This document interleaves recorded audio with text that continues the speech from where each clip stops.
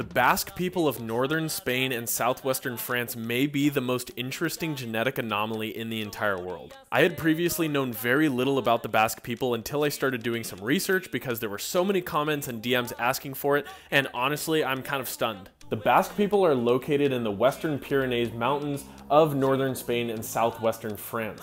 They speak a language called Euskara that has no known relatives anywhere else on Earth.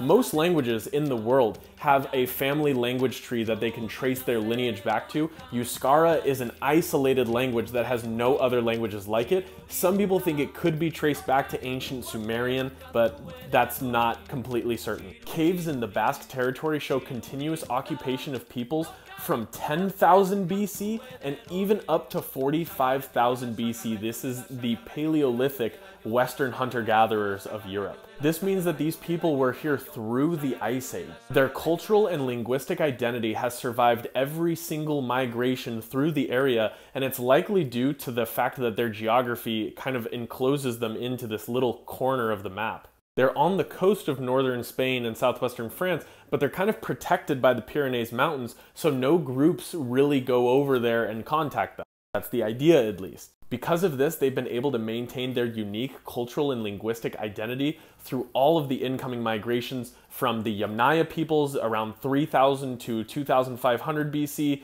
from the Roman invasions, from the Celtic migrations, everything. But something very interesting that caught my attention is the fact that 85% of Basque men today carry the R1b paternal haplogroup. The R1b haplogroup is the haplogroup that derives from the Yamnaya peoples of the Pontic-Caspian steppe. Starting in 3000 BC, the Yamnaya group moved out of the Pontic-Caspian steppe into much of Western Europe, as well as Eastern Europe and even down into India, and this is why we see such an overwhelming number of the R1b haplogroup throughout much of Western Europe. But if the Basque actually remained uncontacted by these people, we would not expect to see any R1b influence in them. But it is incredibly overwhelming, 85% of the men. So this leaves us with two options. Either A, there was a pre-Indo-European migration, that somehow there was a distant ancestor of these Yamnaya people that ended up in northern Iberia and became the progenitor of the Basque people.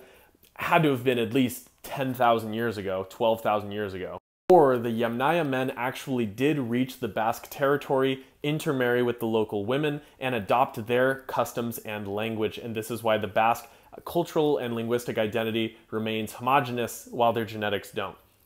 What do you guys think? I'm just theorizing, okay?